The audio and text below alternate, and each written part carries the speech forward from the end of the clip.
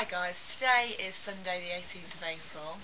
I was actually in church today and I just want to blog the message that I gave in church today, because some of you have emailed me and messaged me and said that it really resounded with you, or that you actually missed it because you came to the second later service, but you'd heard about it, and so this is for you guys really.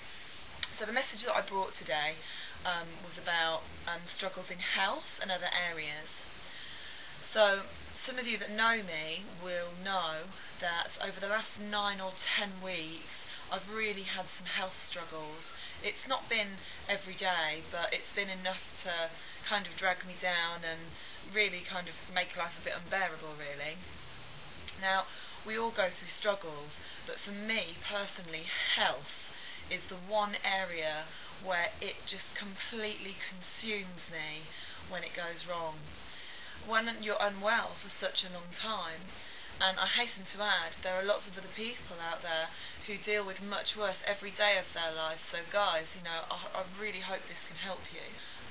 Health for me, when it drags you down, it makes you question who you are, it makes you question who you're worth, it makes you question what you're doing with your life, and it is, like I said, it can just be completely consuming. I was reading through the book of Job, and starting in chapter 1, we read that Job was a very rich man, blessed by God in many areas.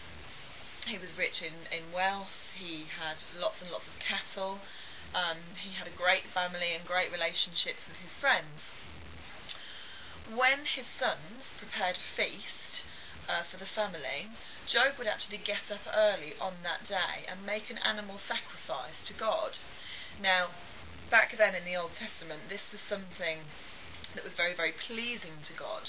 So he did this, and it says, in case one person in his family could possibly insult God unintentionally. The devil said to God, "He's your faithful servant. He only worships you because he's got everything he wants. What if you stripped it all away from him? Would he worship you then?" Or that God allows the devil to wipe out his family, his livestock, his job, his home, and Job is literally left with nothing. That Job was one of God's humble servants. This was a man that went above and beyond, doing everything he could to make sure that his life was perfect in God's eyes. Now, some of us in life, we lose our wealth, we lose our friendships, we lose our jobs, and I think it was only a couple of weeks ago that Femi, a guy from our church, actually said that holy, the word holy, actually means to be set apart. And I felt God say to me, I am holy, I am set apart, I am different. And he really challenged me in what we find our identity in. Do we find it in our wealth, our jobs, our friendships, our family? And what gods do we put before him? It is written there in the 10 Commandments, worship no God but me. Do not make yourself images of anything in heaven or on earth. Do not bow down to idols or worship it. I am the Lord your God.